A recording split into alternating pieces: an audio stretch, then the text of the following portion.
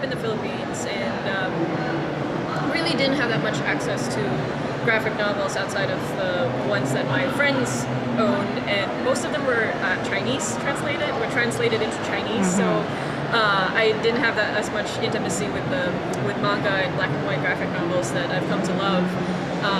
Ever since I moved here to the United States, the libraries and their graphic novel collections just really expanded my knowledge base and the things that I've read.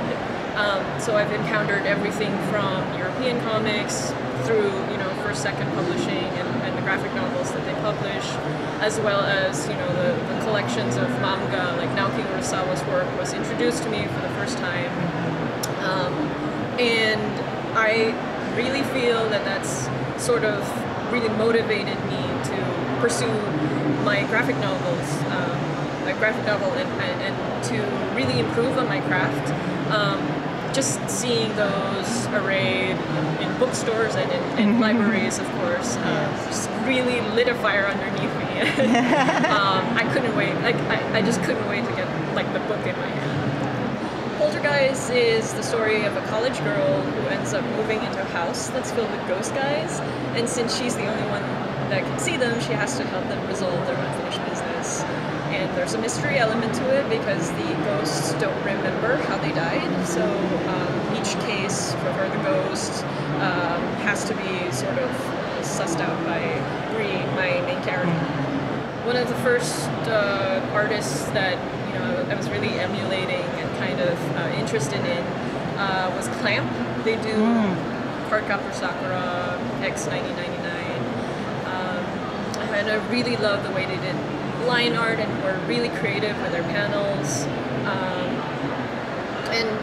Yeah, I was really fond of that style for a long time, but it wasn't until I started mixing and matching sort of my inspiration from Western comics and animation as well. I fell in love with visual storytelling from animation first and foremost, and Disney, things like that. But I guess it was when I found out about Avatar: The Last Airbender, and I really started playing with my style a lot more, and adding nostrils. It's one of my favorite moments of my artistic growth. It's like, it's time I added a nostril into my faces, and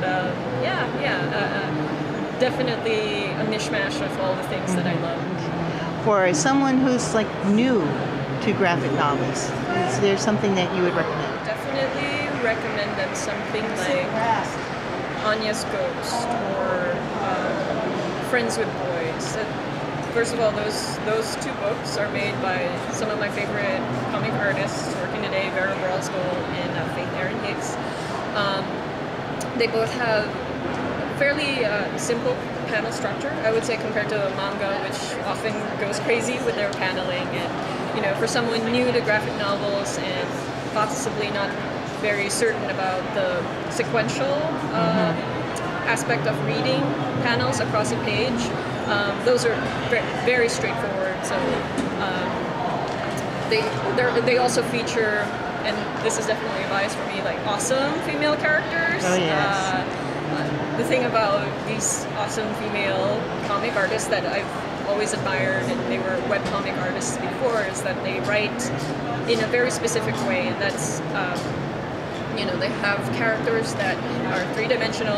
They're not superhero, caught up in all the mythos of the superhero portion. That's all well and good, but these graphic novels are very easy to jump into because it's a self-contained